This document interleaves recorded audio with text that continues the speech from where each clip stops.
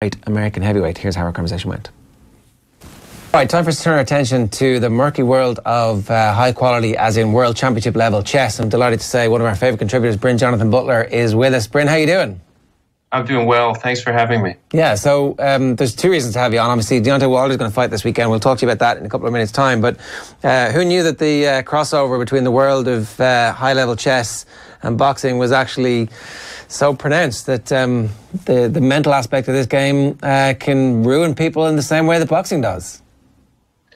I think obsession in any real arena of ambition, but it seems especially chess and others that aren't as well compensated financially, can lead to some pretty dark places. What was it that drew you first to? There's two reasons we want to talk to you. One, the ongoing situation at the moment with the World Championships, but what drew you to actually end up writing a book about it? An editor found me in this case, which is very unusual. A publisher had read a lot of. I think I've always been drawn to lives of the extremes, and chess has a lot of characters throughout its illustrious history.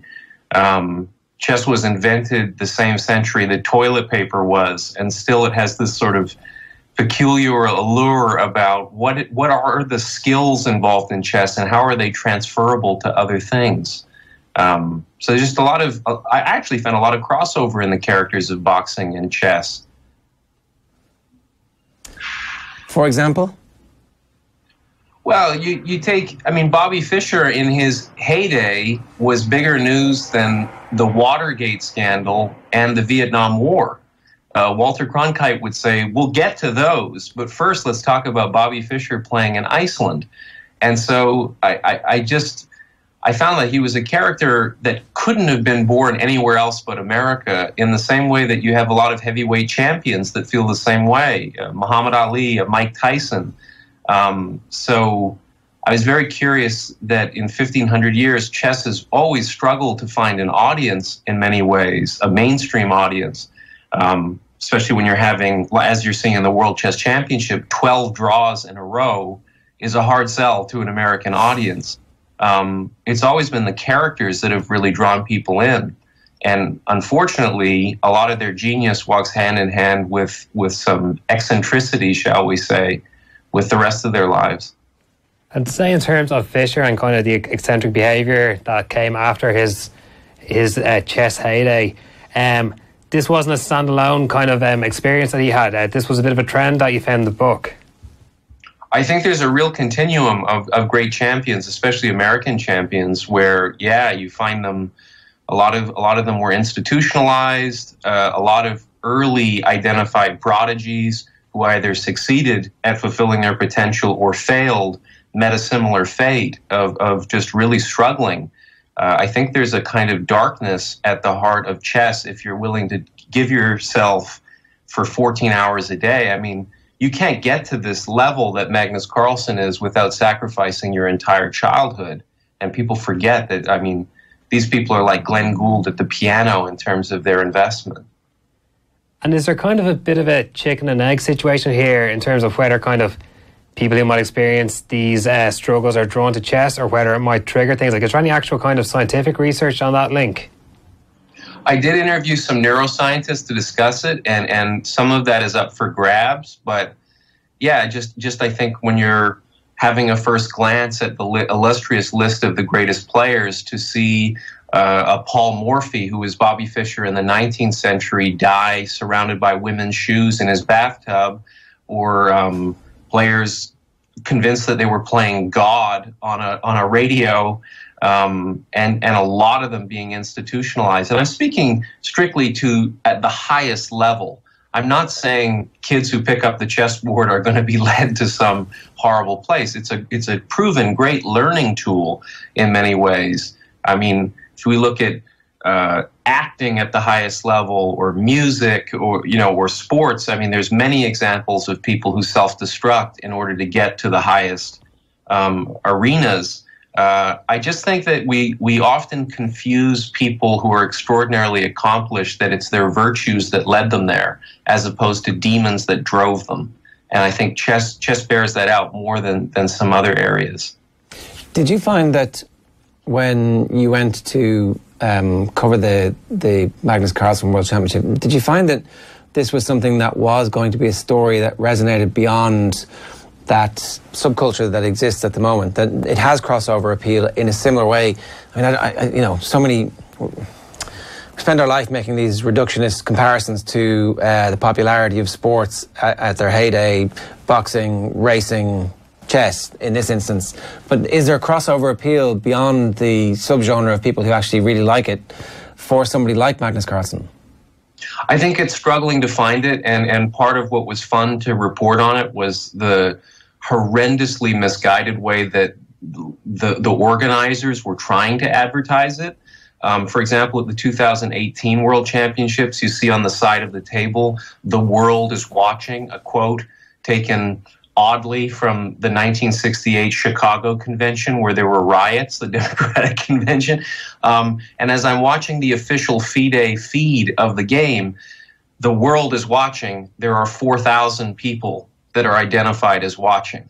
I mean, that is a very commonplace thing with chess, where the advertisers that you're seeing a loop of while you're there is like a Russian fertilizer company. So I don't necessarily think Russian fertilizer as I'm watching chess. And it felt very much almost like a kind of cross-section of coming back from Atlantic City after a boxing match, being at a Greyhound bus station to come home at 3 o'clock in the morning, and then the audience from a Russian oligarch illegal art collection. So it was a very strange intersection of people to be around, as boxing is very frequently. I mean, Pacquiao Mayweather had the most celebrity star power that that I can conceive has ever been assembled for anything.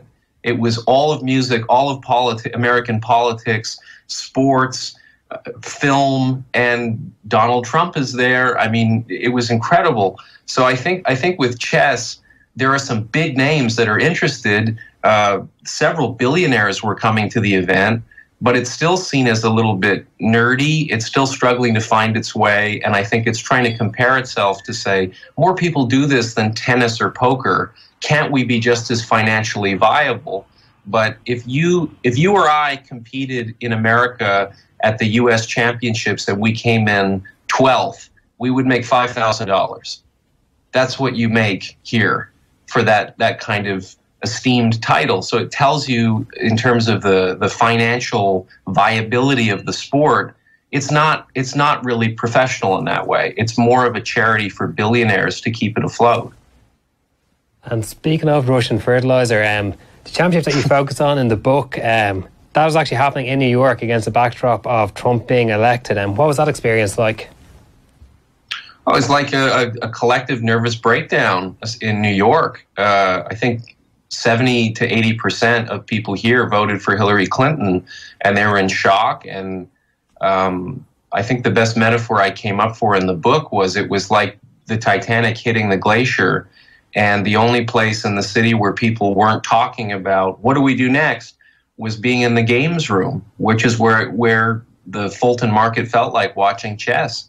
Everybody was just concerned, oh, Magnus Carlsen, is he the greatest player ever? And amidst not quite rioting outside, but not far off, I mean, literally there were Trump piñatas being beaten, there were American flags that were set on fire. It was a very bizarre, very sad scene. There were a lot of people in tears riding the subway days after the election. There was just a real sense of, how did this happen?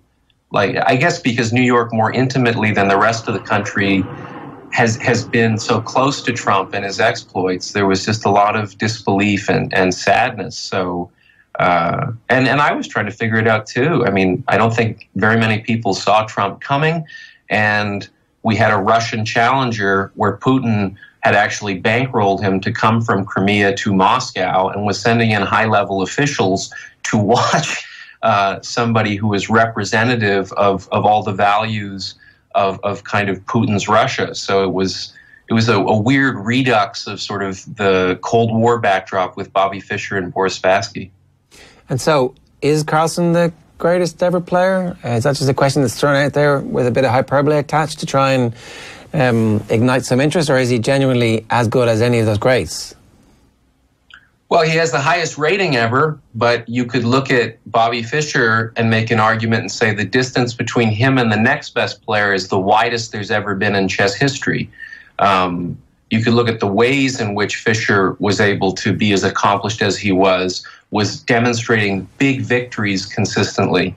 And Carlsen, we're seeing some struggle with, especially in this championship. He offered a draw in the 12th game of the championship, and it sort of offended the whole chess world about is this in keeping with being the greatest ever?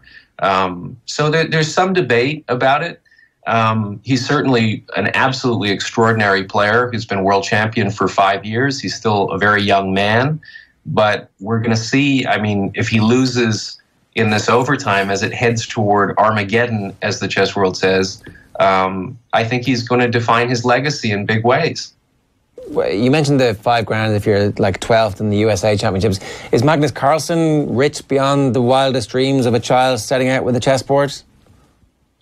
Well, he's certainly making seven figures with advertising.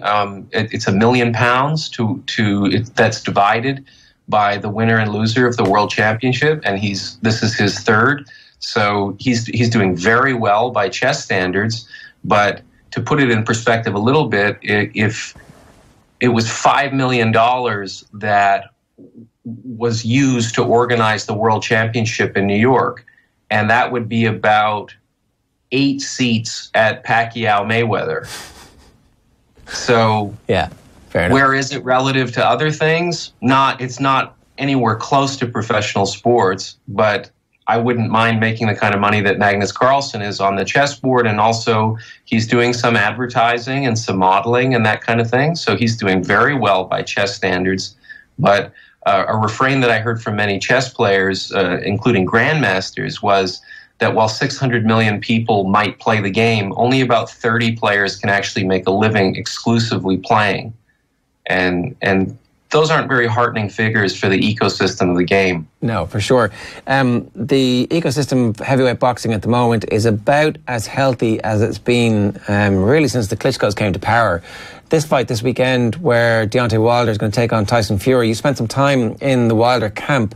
What was that like? What is the level of expectation? What is he specifically training for? And what does he see as the threat that Tyson Fury is going to bring this week? Well, the first question I asked Deontay Wilder is, if you're successful against Fury and successful against Joshua, let's say you knock them both out in the first round, are you the last great American heavyweight? Because who comes after you? There's not really anybody else out there. And watching him spar, he has an assistant trainer named Mark Breland, who was an Olympic welterweight world champion and also became a professional world champion. And I asked Breland when he put on his first pair of gloves, and he said 8 years old. And I said, okay, Deontay Wilder put on his first pair of gloves at 19, very late for a boxer.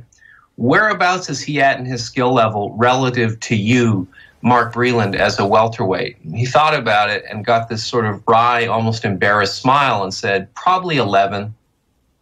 So it tells you a lot about where the heavyweight division is now, or perhaps where it's always been in terms of skill. Anthony Joshua was the same, right? Though he was very late to the game as well. So there's a belief out there that potentially what's going to happen is that the best high school athletes who try and make it as basketballers or as tight ends in football, they get to a certain point and they realise they're not going to make the pro career. But actually, big-time professional boxing, you know, a bit of showmanship, a bit of razzmatazz, and a few tomato cans, and away you go. Well, and it's certainly been that way for Deontay Wilder. When I watch him shadow box, I've been around a lot of elite level champions. It is startling how basic he is in terms of skill level. And he also doesn't look like a boxer. His build is that of a wide receiver or a basketball player. But he has this right hand that is almost otherworldly in its speed, in its menace, and its impact. It's extraordinary. So there were a lot of journalists from England who were over there to examine Wilder up close. And what we all concluded at the same time, almost watching him spar, and I thought he lost most of the rounds that he sparred against his 3 sparring partners, by the way, was that if he's unable to knock out Fury, this could very easily be a 12-round to nothing shutout for Fury, outboxing him, just boxing circles around him. But then again, this could very easily be a first-round knockout for Wilder. And that itself makes it intrinsically an interesting fight. And Wilder, a very interesting proposition, because stylistically, it's very hard to solve somebody who really hasn't figured out themselves. And Wilder's style is just land a right hand. There's really nothing beyond it, which is, I've never seen anything like it up close in an elite fighter's camp.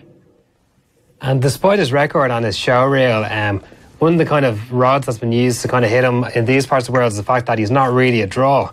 If he did get past Fury this weekend, and if that fight with Anthony Joshua did come together, you spoke about Mayweather-Pacquiao earlier and sort of the scale that was on.